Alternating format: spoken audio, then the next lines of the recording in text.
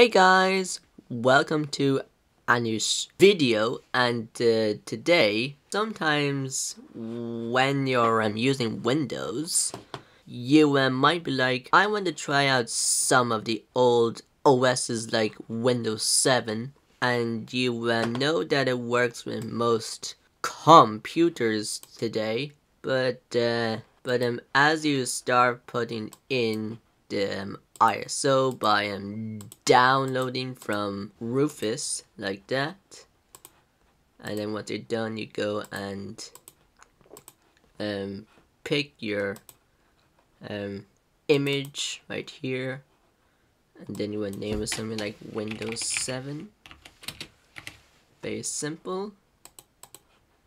And then you press start. So once you are done with that USB,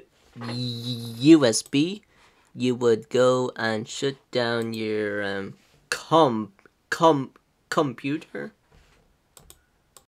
and then you would go onto this menu.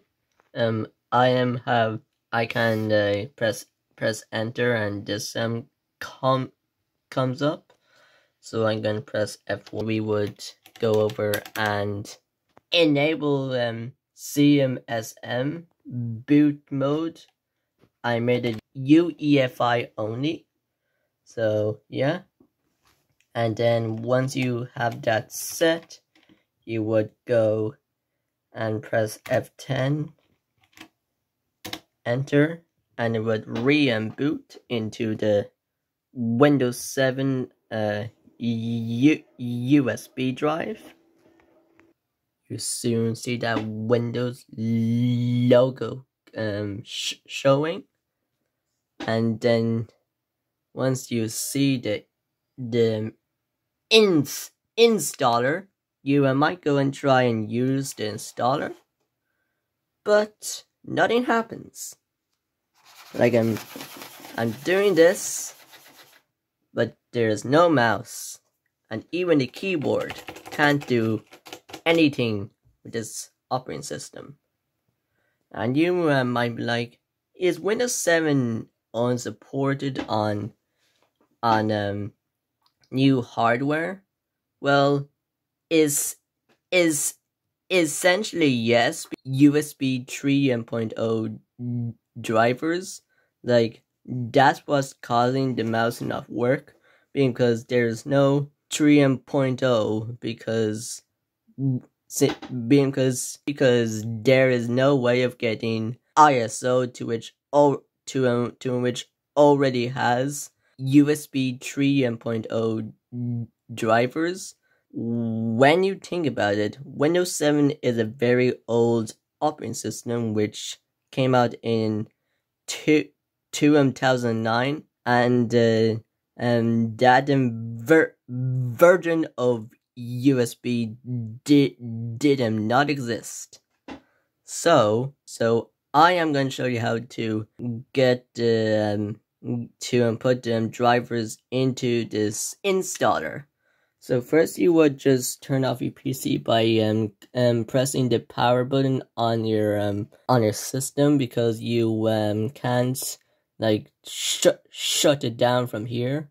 Sometimes you have to hold do that, because there's no other way of doing it. And then you would take out the USB, and then you would power back on, and I'll see you on the desktop. So we're back on the desktop, and you would want to insert your USB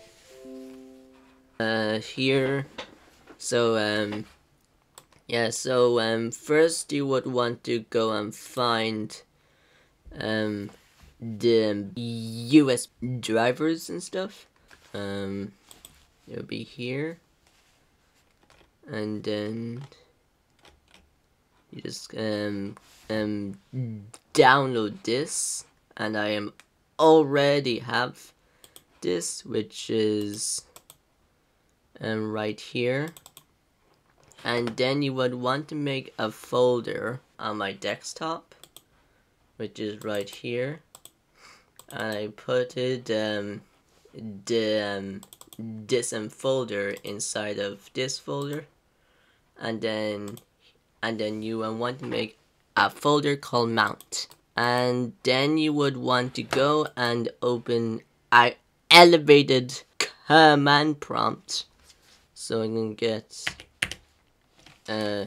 Windows terminal, and then you would want to go into this low location, cd, do that, and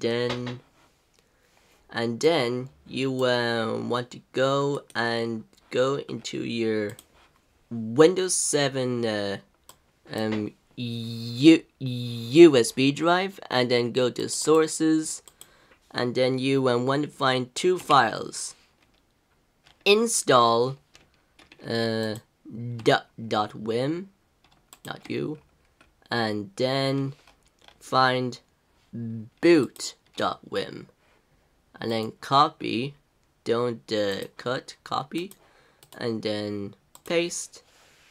That should take a few seconds, and then once you have done that, we are going to go and slipstream some drivers into these boot into these WIM files. So you would go to your command prompt, and you would do dism, and then do /get WIM info, the WIM file. You need to put a slash like that, and then you put in the name, which first we'll do boot. Anyway, do boot.wim, and then you will see Microsoft Windows PE and Microsoft Windows Setup, and index 2 is the one to that we want to mount. So we would do this command again, and then do /mount. So here it shows some examples when you type in dism, and it shows a bunch of commands, and you would want to do /mount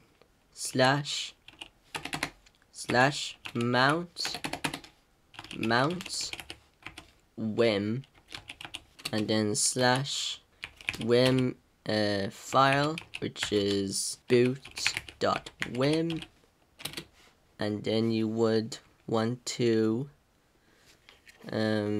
do index 2, and then mount dir, and then you would do mount because that's the name of our folder, and then you would press enter. Hopefully this works, and it is now mounting. All we are doing today is putting in the drivers. So we want to do this command again, and we'll find what we need to do. So then you would write out this, and then you would do /add driver. I think you put that thing there, and then you would go and find the place where you put it, which for me it is USB 3, and then you have to put it in quotes like this, and do /recurse like that, and it should now install the drivers into the WIM file, which is cool. Go and unmount this image. So you would do unmount Vim, and then you would do /dir, and that be mount, and then /commit, and make sure you are not like in the mount folder is not displayed, and then press enter, and it will save the changes, and it will unmount. So that folder will be empty. You have gave the installer the ability to use a mouse and keyboard to which has 3.0, but the actual OS won't work because it does not have those drivers. So you do the exact same thing, but it's the install.vim.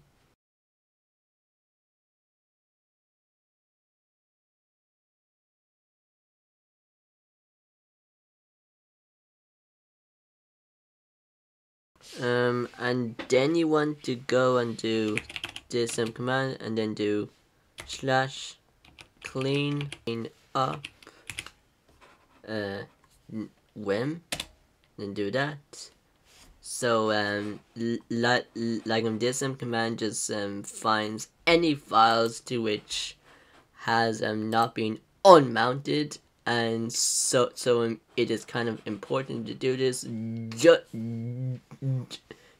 in case your Vim gets corrupted when you boot it. But anyway, after that, you want to go to that folder and just copy these into the sources folder in here. So you will go and find the install.vim, just right here, and you want to delete this, and then go and take this out too, and then you will want to paste in the new ones, just like that. And it's coming from DRV. Anyway, now all that dozen Vim files are now in the installer. So now you can go and boot into that thing again. Anyway, now Windows is loading files, and once that's done, you'll see the Windows logo, which is one of my favorite ones. And once this comes up, you will be surprised. You might doubt this would work. And you can see a mouse. You can see a mouse. You can see a mouse. And it moves. Oh my goodness, I can install Windows 7. Oh my god, I can install something so awesome. But and you can just press next. Press install now. But obviously I'm not going to install this because, and if you think there's a way of upgrading, obviously that is not allowed because you are downgrading downgrade to Windows 7. How funny would that be? Anyway, yeah. But anyway, I hope you enjoyed this, and I'll see you in the next one. Bye! Enjoy Windows 7.